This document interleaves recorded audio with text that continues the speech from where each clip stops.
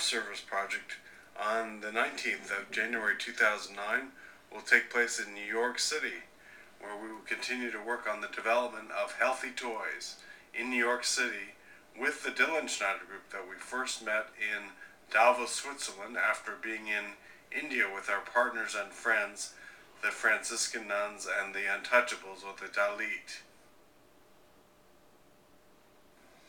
Inspired in India, in Srinivaram, a village outside of Chennai, this project is the service project, is serving the poorest of the poor, both in the United States and in India, by empowering them to be able to produce products that they can sell and empower their own economic future.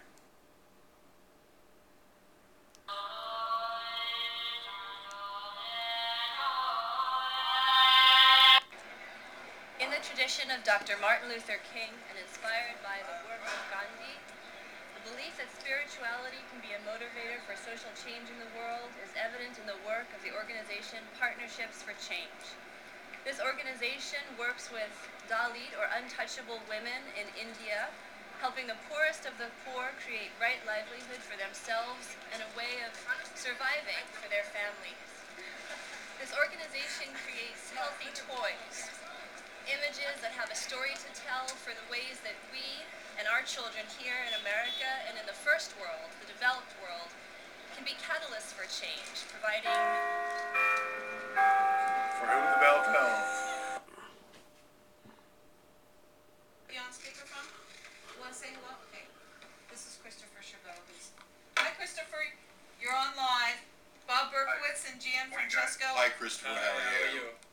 Hi, and it's Bob Berkowitz and who else? Gianfrancesco Mottola. John. Buongiorno. Buongiorno, ciao. How are you guys doing today? We're doing very well.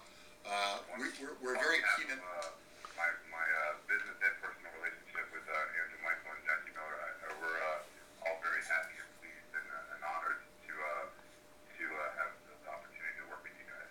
Well, we think this is an extraordinary opportunity to really do two great things. One is to create products that help the poorest of the poor around the world to have their own business, and at the same time sell these products to Americans with a very empowering and great message and a healthy message to American young people, and maybe really rekindle the real meaning of Christmas.